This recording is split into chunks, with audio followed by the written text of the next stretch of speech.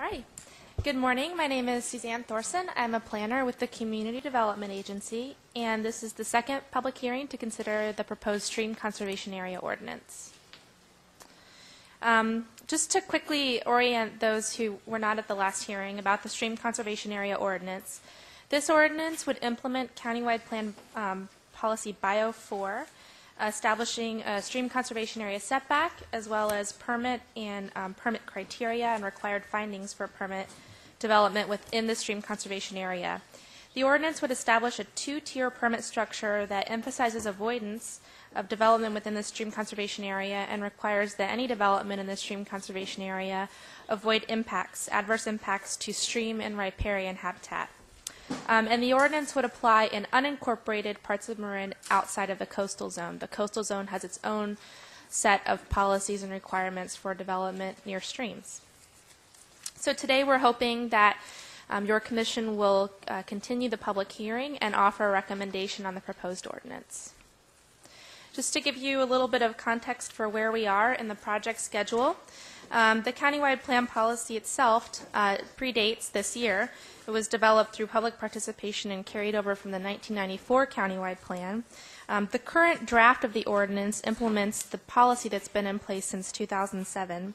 And in addition to the Planning Commission hearings, we have met with numerous community organizations and neighborhood groups to present the Stream Conservation Area Ordinance and answer any questions that they may have. We've also provided information through a set of frequently asked questions that are provided as an attachment to the staff report for today.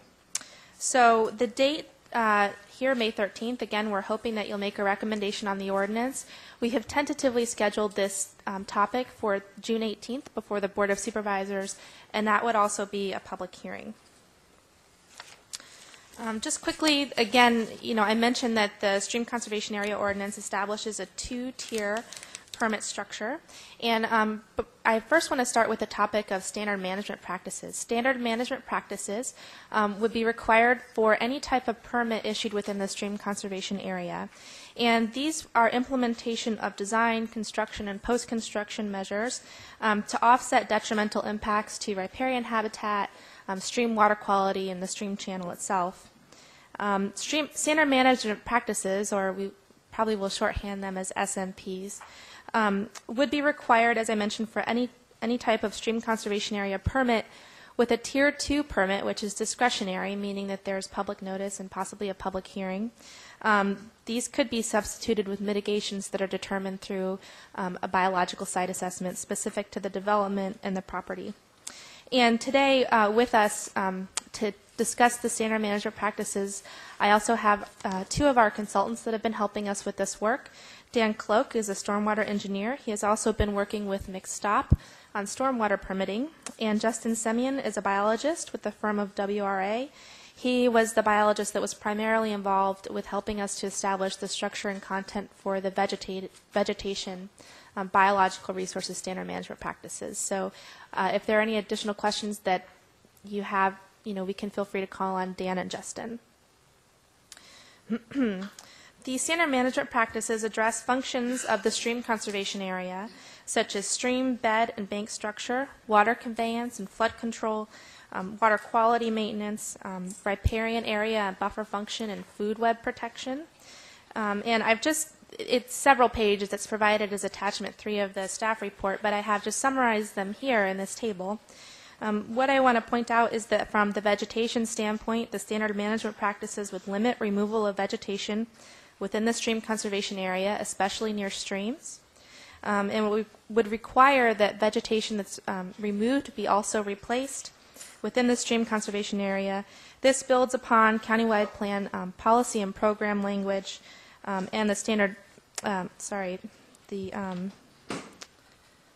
the San Geronimo Valley Salmon Enhancement Program, as well as other common best practices.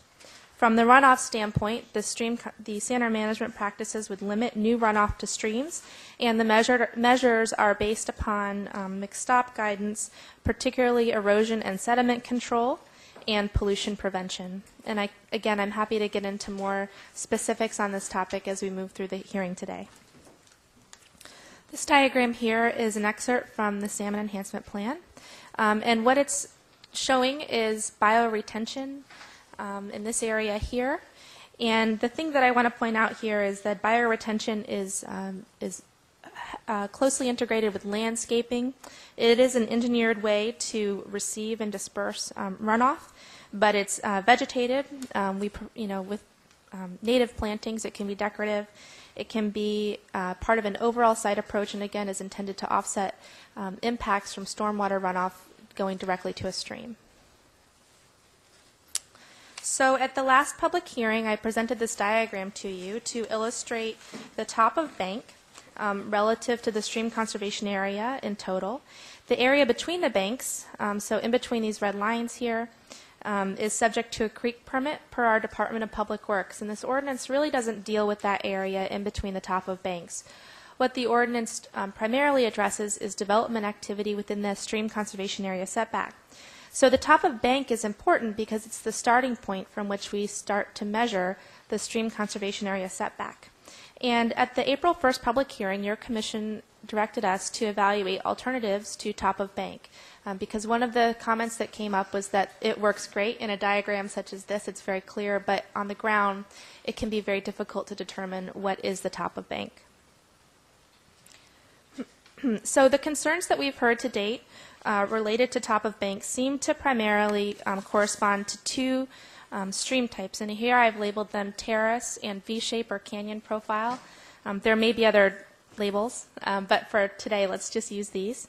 So the terrace profile is common where there is a top of bank within the active channel or where water currently flows, but there may also be a remnant or an older terrace that reflects maybe where water flowed in the past, the historic stream channel.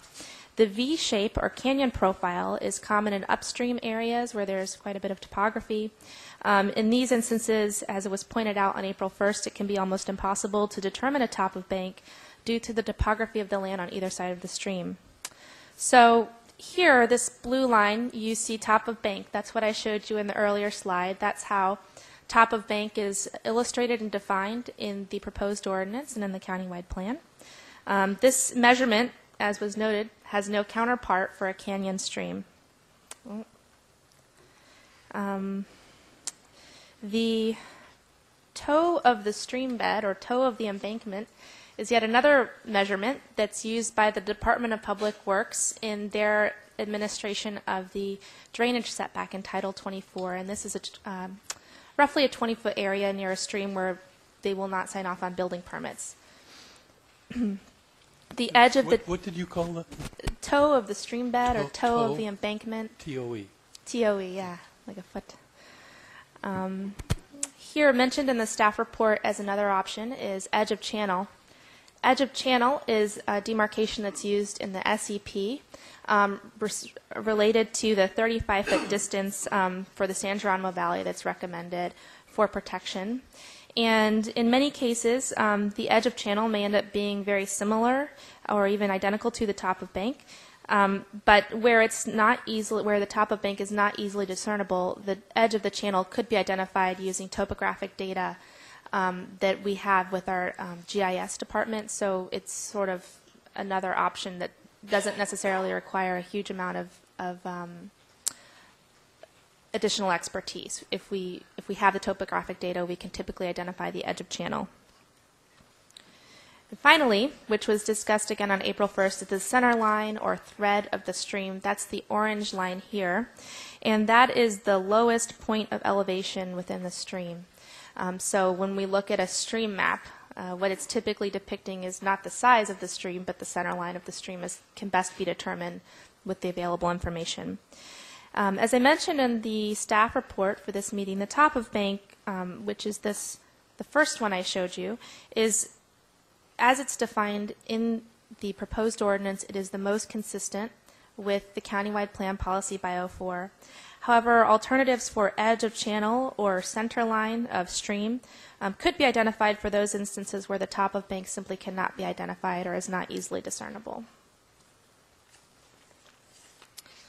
Another key issue that was discussed on April 1st is riparian vegetation, and it has two important functions within the Stream Conservation Area Ordinance. The first is that it can, the extent of riparian vegetation can result in an expanded stream conservation area setback, but also the extent of riparian vegetation can affect the applicability of the ordinance to ephemeral streams.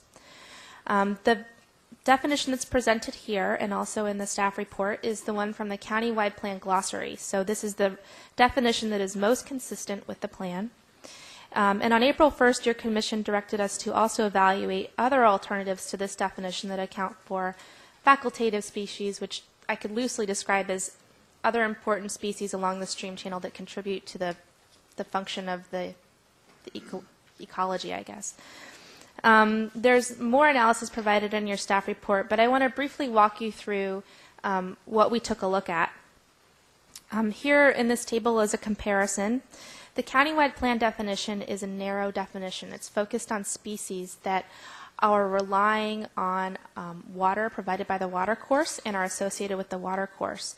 So this can be broken down into, for example, a picture guide that shows species that are common along a watercourse. It is a narrow definition, which means that it may have limited applicability to ephemeral streams. So this type of a definition would not draw in a lot of ephemeral streams because, again, it would require that vegetation be associated with the watercourse and rely on the higher level of water provided by the watercourse. But from the standpoint of clarity, informational resources can be provided, made publicly available, that allow someone to determine, with reasonable accuracy where the limits of their stream conservation area would be prior to coming in for a permit. In contrast, an approach that includes facultative species, or think of it as sort of a plant community-based approach, would include riparian species and also other species that help to make up a plant community with its own distinct characteristics.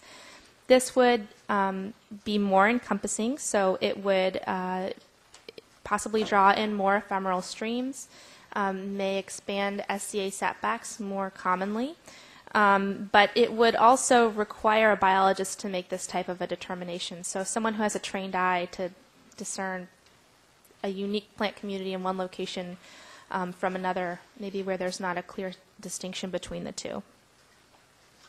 I do want to point out that vegetation removal itself is a topic that's addressed by the standard management practices. As I mentioned, that document would require replacement vegetation within the stream conservation area and also limit the amount of vegetation that could be removed through a stream conservation area permit. So the topic of vegetation is covered in a couple of places. Another topic that was discussed at the April 1st hearing is that of animal keeping. And the countywide plan policy Bio 4 states that agricultural uses should not result in animal confinement within the stream conservation area. The proposed ordinance incorporates this policy, but would clarify that existing permitted or legal nonconforming uses can be maintained, repaired, or even replaced. So this is true for a single-family lot. It's true for any type of a use near a stream.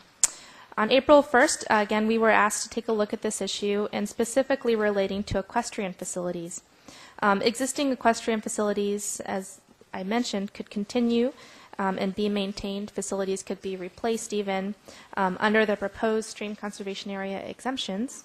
And any new or expanded facilities would be subject to a stream conservation area permit, like any development within the stream conservation area, and could be approved provided that there is no adverse impact to hydraulic capacity, water quality, or habitat, acreage value, or function.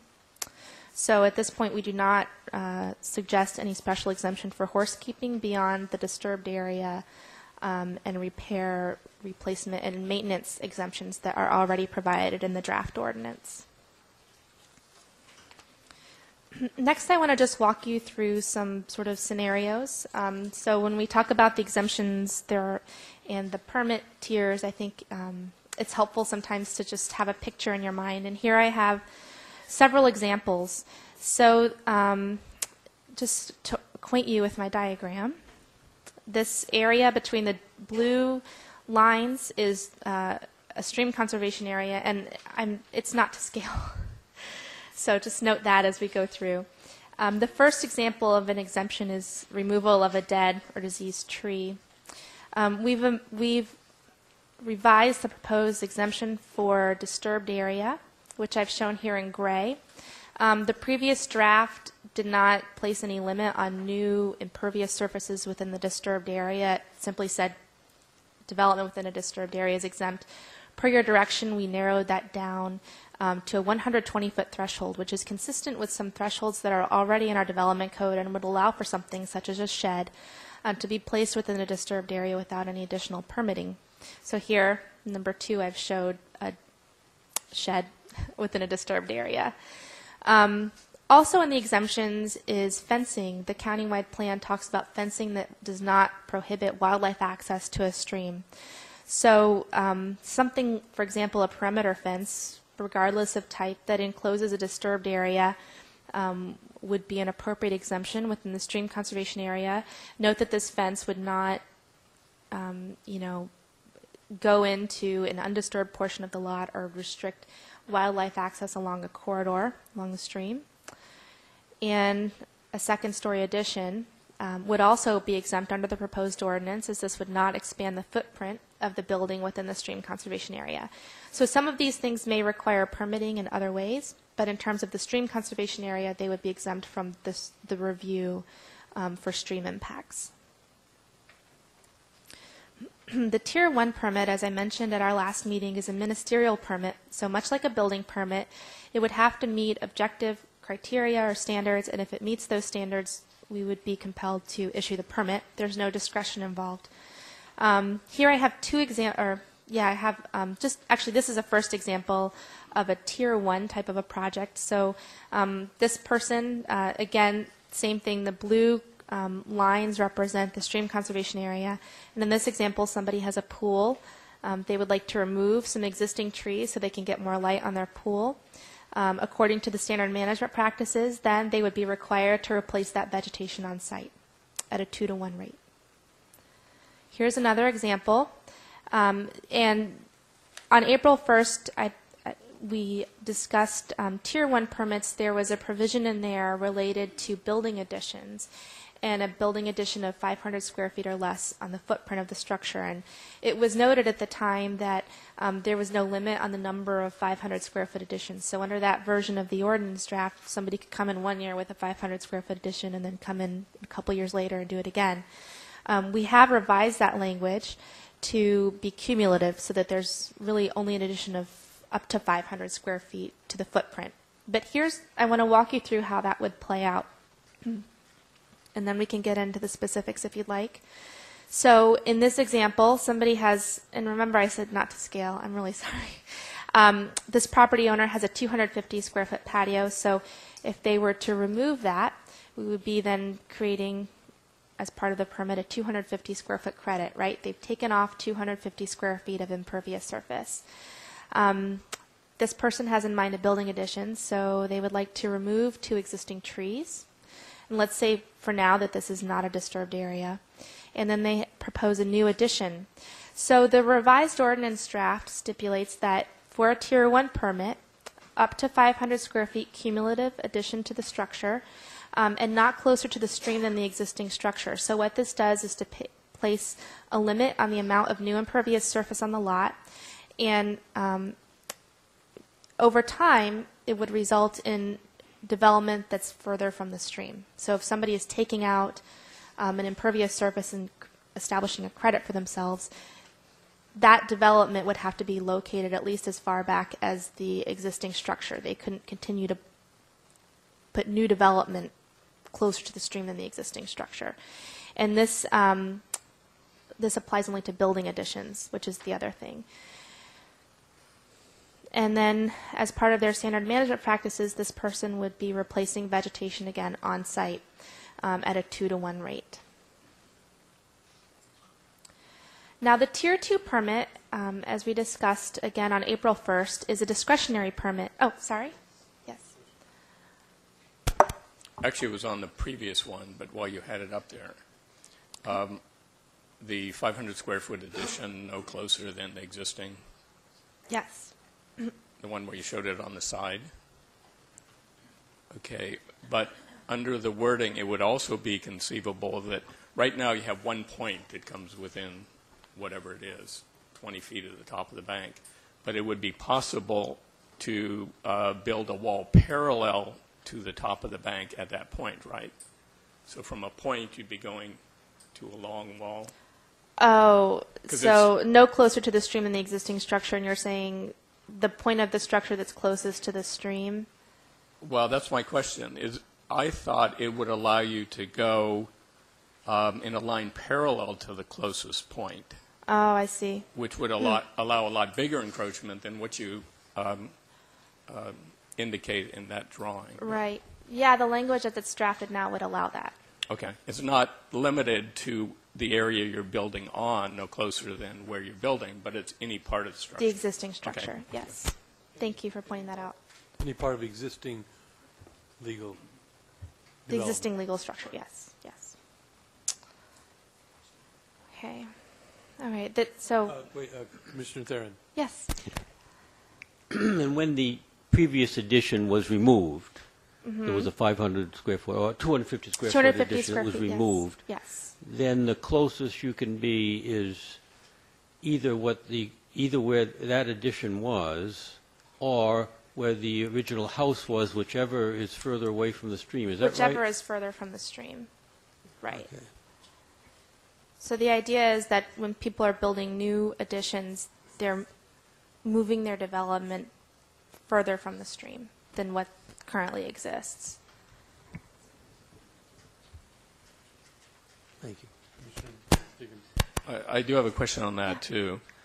There's no requirement to replace in kind. So if you have like a garden shed on the side outside of your house, like a little lean-to garden shed, you could actually tear that down and convert that to living space. So the proposed language for Tier 1 is specific to additions to permitted or legal non-conforming structures. So if you took down a shed But a shed attached, if you had like a little lean-to shed on the back Attached of to the your structure. house, which is part of the structure, it's not detached, and you tore that down, could you build a new bedroom in that location? well, it would have to be not closer to the stream than the existing structure Right. or any structure which is removed, whatever's more restrictive. But it's not a requirement to replace in kind. No. You could tear a shed down and build a shed. You could tear a shed down and build living space. Correct. Okay. Yes. Okay, so the Tier 2 permit, as compared with the Tier 1 permit, a Tier 1 permit is ministerial, so it's a staff-level review based upon set criteria. A Tier 2 permit is a discretionary permit. It would require a public notice, may require a public hearing, would involve environmental review beyond the site assessment that's identified for Tier 1, and may require mitigation.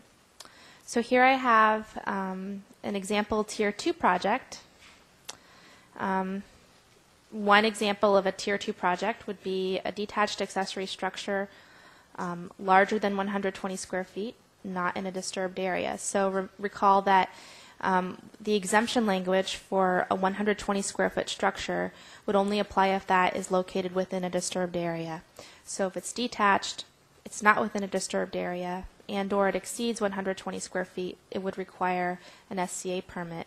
The Tier 1 permit is only applicable, or the Tier 1 language is only applicable to building additions. The other example would be a building addition where the footprint exceeds 500 square feet, or it's adding more than 500 square feet to the footprint of the existing structure, and or it's closer to the stream than the existing home.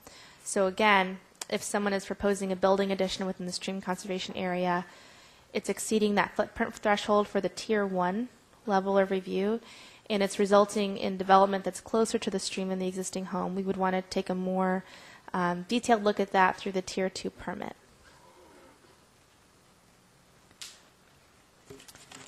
I'm sure that there are more questions, but I did want to keep the presentation relatively brief because I know there will be lots of public comments. And again, we're looking for you today to continue the public hearing and approve the resolution that recommends approval of the Stream Conservation Area Development Code amendments. So with that, I'm happy to answer any questions you have. Okay, we'll go to questions, keeping in mind that we'll be going through the entire document very carefully. So we might want to defer some of them until we get to those points in the document.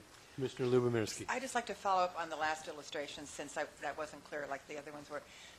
by virtue of simply being there, isn't an accessory structure disturbed area? So, isn't, the surrounding area to it may not be, but it itself, by virtue of existing, is. Right, sorry, I should have been more clear that number 1 there, the little gray box, is a new accessory structure. Oh. Yeah, I'm very sorry, yes. Okay, thank you. Let me ask a question. On this schematic you've got here now, suppose you wanted to put an addition on the front of the house, a 1,000-foot addition, and no more than 500 square feet of that addition was within the SCA. That would be eligible for Tier 1. Yes, As long as as long within as you the meet the other Yeah. standards for the addition on the front side of the house, Yes. setbacks, height. So floor the area. 500 is the amount within the SCA Yes. only. Okay. Others? Commissioner Dickinson. I had a couple. And one is, in the presentation, you talked about exempt projects, Tier 1 projects, and Tier 2 projects. But in fact, in the ordinance, there are 4 categories, right? There's exempt, and then exempt subject to review by the director, which is a ministerial review, but it wouldn't just be automatically exempt. And then Tier 1 and Tier 2. Yes. Okay. And we received a lot of correspondence, but let me just ask 2 of them. There were a number of letters from people in Kent Woodlands, and the chart that was in the staff report was helpful to see what the difference is between the level of regulation that already exists in a lot of areas and what would result under the SCA ordinance. But it's my understanding that in Kent Woodlands, and there were, I think, 2 different properties that wrote letters, that they're already subject to all the SCA policies through design review, and the only difference would be the restriction over removal of vegetation and flat work, a patio or driveway. That's correct. But everything else is already subject to the policies because design review is required and is already subject to design review. That's correct. And then the other was a letter we received from a planning consultant, a property in Paradise Drive. And I did print out the assessment. I couldn't figure out why the SCA would even apply to that property. It's on Paradise Drive. It's a parcel that extends out into the bay. Is there a reason that a parcel like that would fall under the SCA ordinance? Yeah, actually, I had worked with that property owner. She had a question, the same question. There is a stream on the property, and the SCA ordinance does not apply to the tidal extent of streams, but because of the topography, the stream in that location was not tidally influenced. So it would, the SCA would apply to the stream on that property, you know, the 100 feet on either side of the stream on that property. And I assume there are other similar parcels along Paradise Drive, which I hadn't really thought about. I mean, I had known about Tam Valley and Right. Lucas Valley and San Geronimo Valley, but I hadn't really thought about the bayfront parcels. But Yeah, and that property is in a planned district. So one thing that I had discussed with the property owner is that the planned district zoning already brings Requires a lot design of, review. like a new home or something under the review of the SCA policies. Well, again, like Kent Woodlands, the only difference would be the flat work and the vegetation. Correct, yes. Limitation, okay. And then, let me just make the statement at this point. I mean, it seems to me that a lot of confusion is the fact that we call it setback, when what in fact we're talking about is a permit area. I mean, a lot of times setback means you can't do anything within that, and a lot of letters we received assumed that the property owners were being denied all use of their property within the setback, what's called a setback, but in fact, it's only creating a permit area where you can use it, subject to different permit requirements, or in some cases even being exempt, but there is review, whereas now there isn't review. And it's not a case where a lot of people in their correspondence seem to imply that you couldn't use it. You know, half of my property would become unusable, but that isn't the case, right? Right. Okay. Commissioner Theron. I want to make sure I understand the term cumulative. Thank you. I want to make sure I understand the term cumulative. I couldn't tell from reading this whether it meant cumulative for one project, that is, you remove some development within the setback, within the permitted area, and you add some, but it's the sum of those that is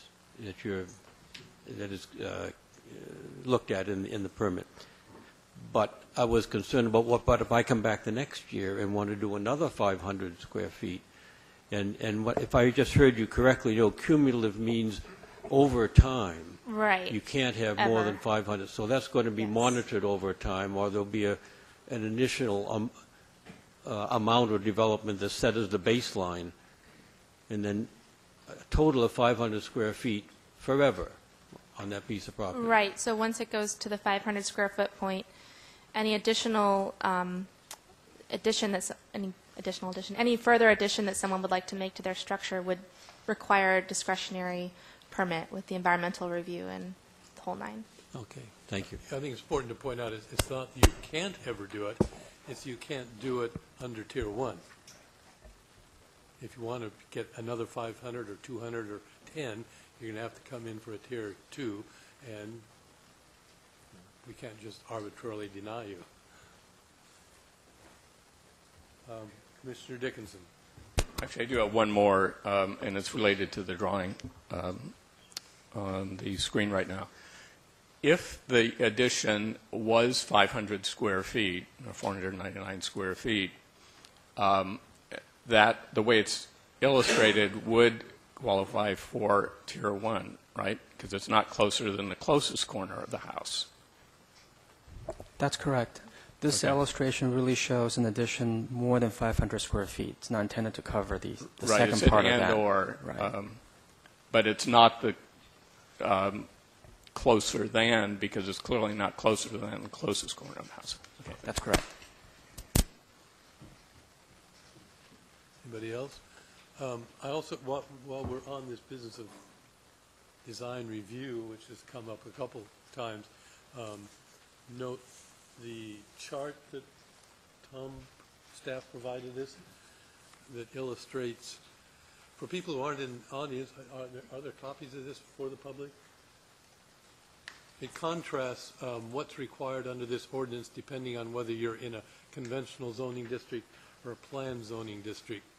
And it's, for a lot of people like me in West Marin who are in planned districts, there's very little new in this ordinance that we're not subject to already through design review.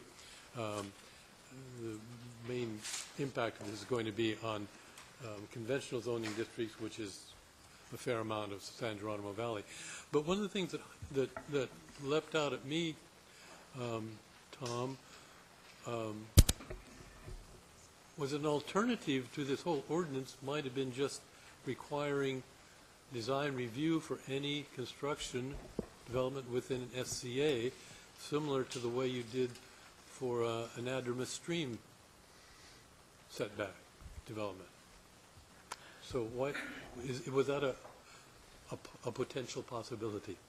Thank you. That's a excellent question. If your commission recalls, in 2002, 2003, we adopted the last substantive part of the SCA ordinance by requiring design review for development proposed on conventionally zoned vacant lots next to anadromous fish creeks. And that was a convenient way to require compliance with the countywide plan policies.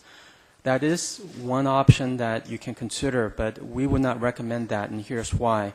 At the very, very early part of this, at the April 1st meeting, and even prior to that, we're trying to characterize the ordinance as one that's clear and simple. Right now, if you go through the design review process, let's say you're in Kent Woodlands, you have to be consistent with all of the countywide plan policies and programs. There's really a lot there to go from, and you really kind of putting your project in the hands of a planner, doing their best to interpret those policies and programs and what applies to your project and what doesn't. What we're hoping to accomplish with this proposed SCA ordinance is you can go to the development code itself, look at what level of review you need and what standards you need to meet, and that will give you a clearer path towards compliance. So that's really the primary reason why we decided not to use the design review route. And the second reason for that is, design review is best saved for really design, community character type issues. It's really not a very effective tool to regulate protection of resources. We've used it to bring in compliance with the countywide plan's resource policies. It's not an ideal way of really giving applicants and property owners a clear path towards how you can best meet the requirements and get approval to do development on the site. But it is something that your commission may want to consider as it would be a much simpler development code amendment because we will be focusing on just one section of the design review chapter to amend, to broaden it to include developed lots as well. If this ordinance is adopted, would there be any parcels that would be subject to the anadromous stream provision that wouldn't be subject to this? I mean, this is going to sweep all those anadromous stream parcels are going to be affected by this ordinance, aren't they? Yes, the anadromous fish streams are a subset of the SCA streams, and I want to say I think about 41% of all the SCA map streams are also listed as anadromous. That's a listed, the streams are listed. Yes, they're flagged in our GIS system as having importance for anadromous fish. The anadromous fish streams provision for design review applies only to new development on vacant lots. So it does not pick up additions to properties and all those things. That's correct. If we did design review for SCAs, would we also have that limitation to only vacant lots? I'm sorry, I don't quite understand the question.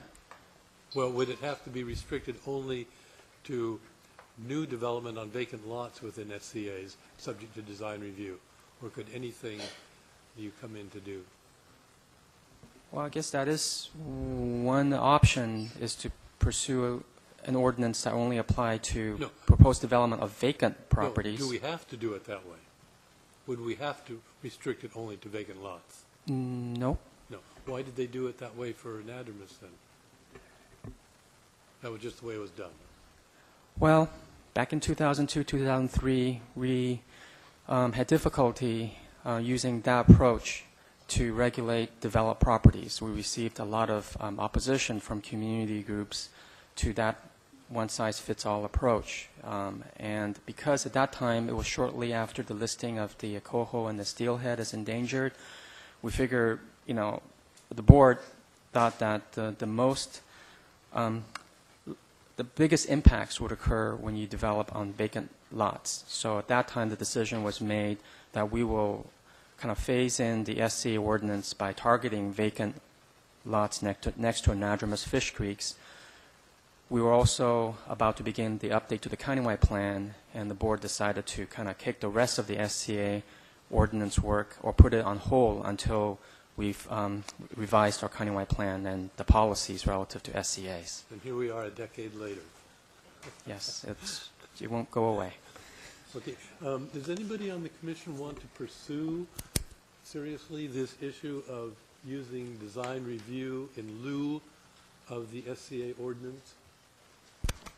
No. Why don't we wait till we get to the discussion and then? I mean, I think it's an issue we should that's address, fine. but I think we should hear the Do we want to testimony. discuss it, or do we want to just dispose of it now? Well, I think we should hear the testimony. Okay. I mean, I'm not sure anyone's going to advocate it, but they may, and we should at least have the benefit of the testimony. All right. We're ready to move on.